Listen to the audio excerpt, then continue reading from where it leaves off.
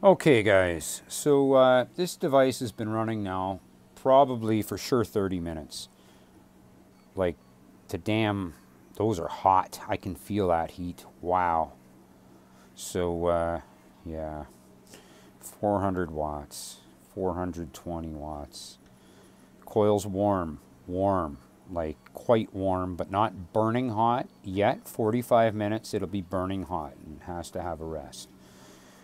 That's not likely the only way you could tap it, but this is the best arrangement at that time I could arrange to give me the best results.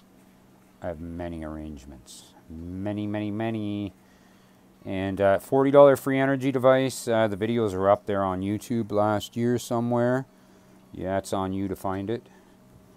There's no PDF. I don't make a PDF, man. I'll make a drawing and that's it. And that's only because it's like I'm not going to explain it to you. Other than that, I don't need a damn drawing. So there's the cap arrangement, the functioning unit, and the charging unit that's been running a half an hour. And we're just about unity. We're about unity. That's my,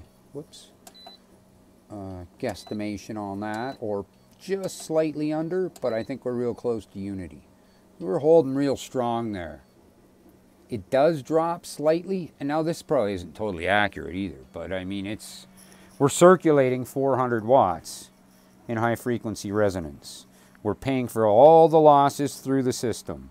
This one's just because I was lazy, it's running too, but it's not doing anything, but it's consuming, right? This is pumping. So all the copper losses, all that nonsense that they say, the diode losses, the wire losses, into the inverter, all that shit in the inverter, and pumping it back into the thing. And we are like damn near breaking unity, or just slightly over or slightly under. It's damn close. And this the baby toy. Did the baby brother. We got the big brothers yet. Whole fucking family of them. And then some. We got all the cousins and everything else. So you wouldn't even believe it. Y'all wouldn't believe it. So, there you go. There's your $40 free energy device in operation. Doing all its business, like I've just said. Running the inverter. Charging the source. It's closed loop at this moment.